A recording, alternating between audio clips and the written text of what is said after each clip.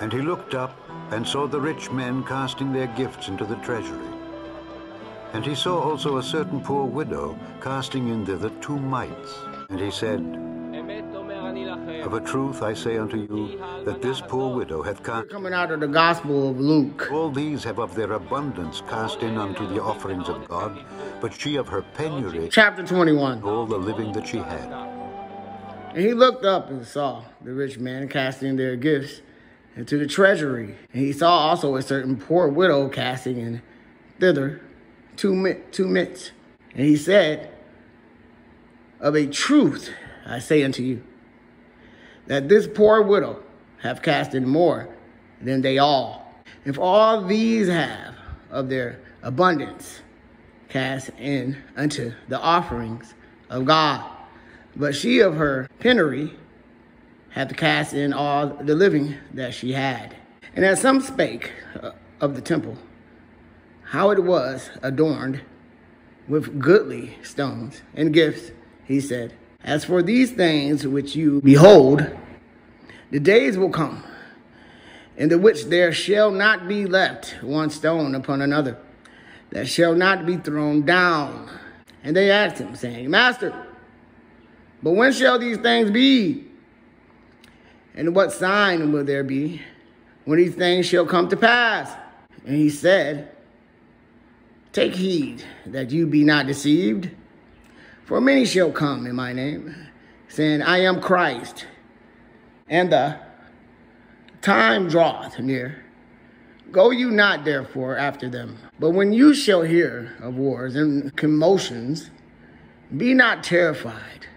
For these things must first come to pass, but the end is not by and by.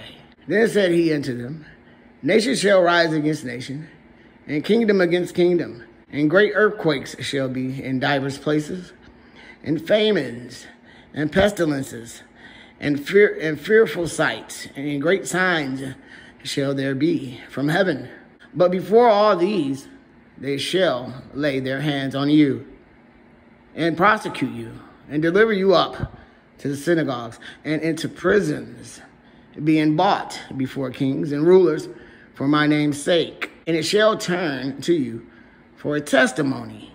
Settle it therefore in your hearts, not to meditate before what you shall answer.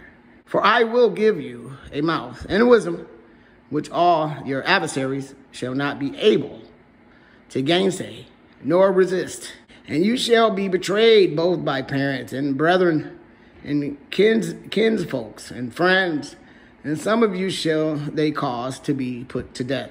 And you shall be hated of all men for my name's sake, but there shall not an hair of your head perish. And your patience possess you your souls.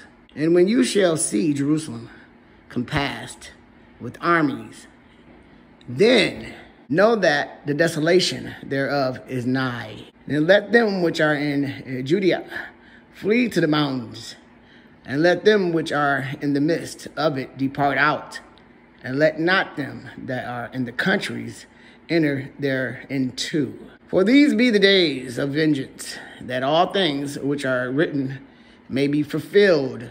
But woe unto them that are with child, and to them that give suck in those days, for there shall be great distress in the land, and wrath upon this people. And they shall fall by the edge of the sword, and shall be led away captive into all nations. And Jerusalem shall be trodden down of the Gentiles, until the times of the Gentiles be fulfilled. And there shall be signs in the sun, and in the moon, and in the stars, and upon the earth distress of nations, with perplexity, the sea and the waves roaring, man's hearts failing them for fear, and for looking after those things which are coming on the earth. For the powers of heaven shall be shaken. And then shall they see the Son of Man coming in a cloud with power and great glory. And when these things begin to come to pass, then look up and lift up your heads, for your redemption draweth nigh. And he spake them a parable Behold, the fig tree and all the trees, when they now shoot forth, you see and know of your own selves that summer is now nigh at hand. So likewise you, when you see these things come to pass, know you that the kingdom of God is nigh at hand. Verily I say unto you, this generation shall not pass away till all be fulfilled. Heaven and earth shall pass away, but my words shall not pass away. And take heed to yourselves, lest at any time your hearts be overcharged with surfeiting and drunkenness and cares of this life, and so that day come upon you unawares. For as a snare shall it come on all them that dwell on the face of the whole earth. Watch you therefore, and pray always, that you may be accounted worthy to escape all these things that shall come to pass, and to stand before the Son of Man.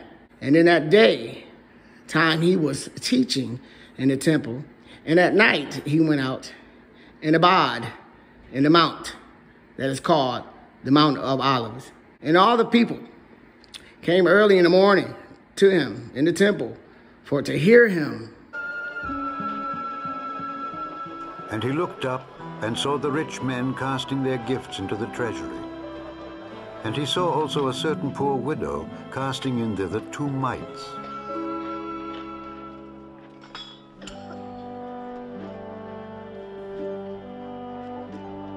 And he said, Of a truth I say unto you, that this poor widow hath cast in more than they all. For all these have of their abundance cast in unto the offerings of God, but she of her penury hath cast in all the living that she had.